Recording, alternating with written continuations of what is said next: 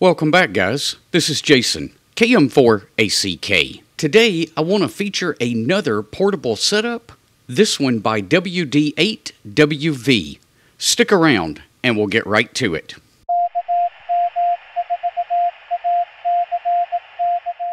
Okay, so first up here, we've got the bag that he's putting everything in, and that is a 511 tactical bag. And guys, I'll try to leave links down below to as much of the items that I can find in case you're interested in grabbing one for yourself. But this is the 511 bag, and he says it houses all of his gear, excluding this antenna that you see down here in the bottom. Now, this next image here is a closer look at that antenna, and this is a homebrew design.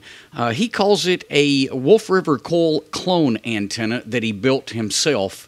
And in addition to the coil, he runs a 102-inch telescopic whip, along with some radials underneath it that we'll see here in just a few minutes. As we start to open up the bag, you can see the radio down in there. That's going to be the Yaesu 817. And then this little portable MFJ tuner, that's a 971. Pretty cool little tuner. I've got one similar to it, but mine doesn't have the needles on it. So great help here when you're getting ready to tune your rig. He also keeps an automatic tuner, and he mentioned in the email that sometimes the automatic tuner just won't quite get the job done, so he likes to carry the manual tuner as well. We can also see the signal link there. Looks like some sort of multi-tool down in the pocket. And then up here we've got, looks like a rubber duck antenna, maybe for the 817. And a notepad as well. After we remove the signal link and the tuner, you can see that he's got some coax tucked down in there underneath it, and also some manuals for various pieces of equipment that he carries with him. Opening the bag up a little further, you can see the signal link and the various cables that he uses with the setup. Now, this image shows both the Bioenno 4.5 amp hour battery. He also mentions that he keeps another SLA battery, 7 amp hour, tucked down in the bag as well, although we don't have an image of that. And something that I really like and highly recommend is this meter here. Now, I've used one called the What's Up meter, but these things are really invaluable when you start trying to figure out how much power you've consumed off of the battery. The lithium iron phosphate batteries, you can't really check voltage on it like you could with SLA batteries to know how much you've got left. Because the discharge curve drops so severely at the end, it pretty much stays around 12.5 volts until the very end, and then it's just a cliff dive. So it's hard to know really how much power you've pulled out of that battery without having a meter such as this. A closer look at a few of the components, both of the tuners, the battery meter we were just talking about, and you can kind of see the radio sitting off over there to the right-hand side. In this image, you get a much better view of the radio.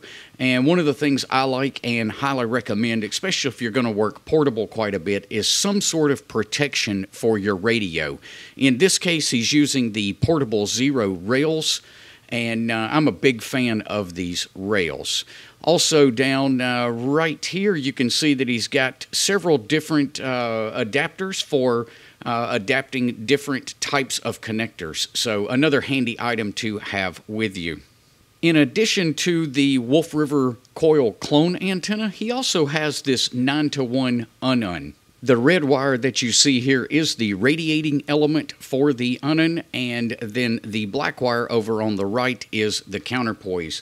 In addition to that, he also has a sinker wrapped with some mason line, and he uses that if he needs to get wire up into the tree. So he can take this 9-to-1, set it on the ground, take the other end of the radiating element, and put it up in a tree and run it in a sloper configuration. Jumping back to the Wolf River coil clone antenna, you'll see right up here at the top, and we'll got another shot of this coming up in a minute, but this is the base for the antenna and some of the coax, and we'll show you a little bit better how this connects up with the radials. And here's that closer look at the base, and looks like he's just mounting this on some sort of a piece of pipe that he's driven into the ground.